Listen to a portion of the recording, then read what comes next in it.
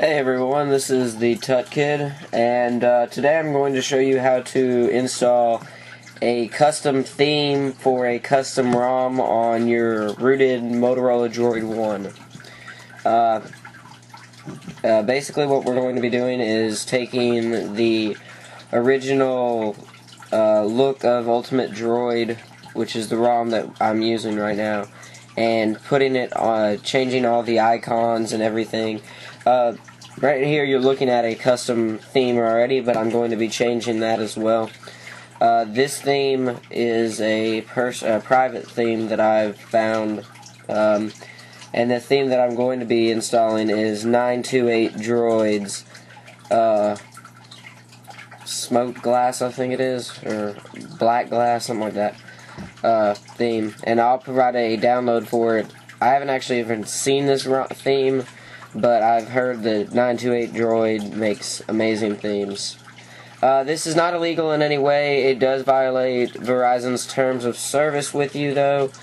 So if you really don't want to get on Verizon's bad side, or if you're afraid of messing up your phone, then I would not recommend doing this because it will void the warranty. So first thing you got to do is you have to have it rooted, and you have to have a custom ROM. My instructions will work for any ROM.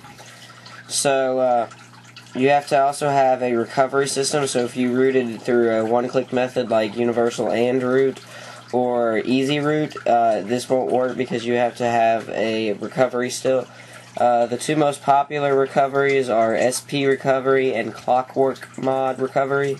You can download ClockWorkMod Recovery in the market through ROM Manager, which is an app made by ClockWorkMod. So the first thing you're going to need to do is turn off your phone, first thing you need to do is connect your phone to your computer.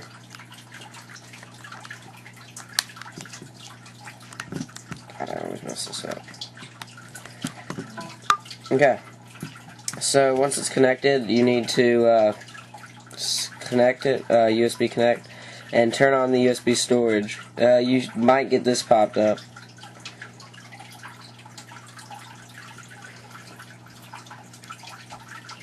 Alright, so you've got USB storage on, and you have this popped up if you're using Windows. Click Open Folder to view files, and you'll be on this.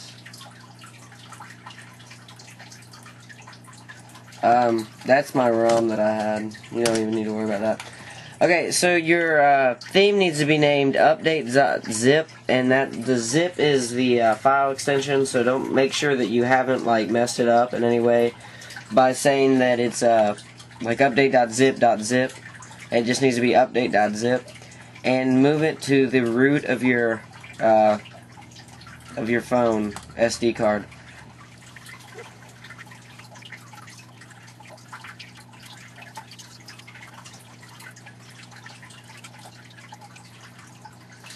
Okay, once it's on your phone, you can turn off the USB storage on here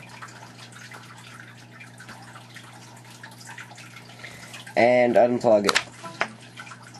So now you need to turn off the phone.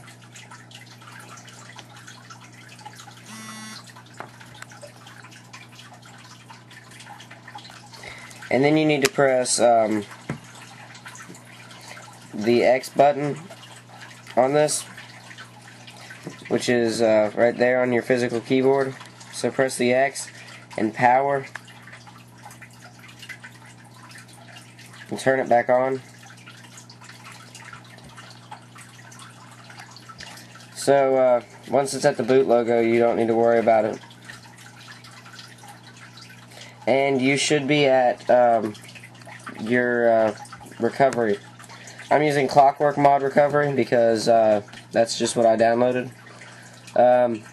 So go into install zip from SD card and click apply update.zip, and then click yes.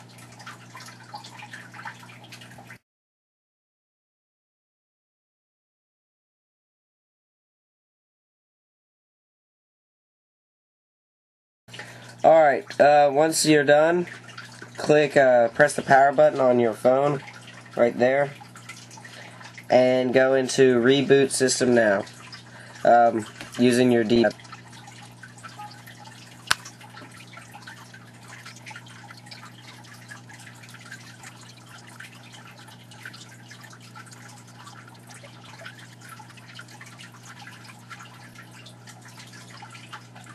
Alright, you should be in your on your lock screen now, and you will have seen that there's a drastic change in your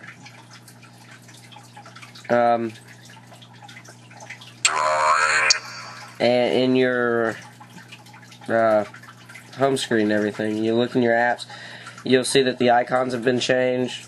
It really does. I mean, everything changes because it's a theme, and you'll notice a lot of different things depending on what theme you're using. If it's a custom theme, you should be a little more prone, because you'll every app you have that you've made themes for, or made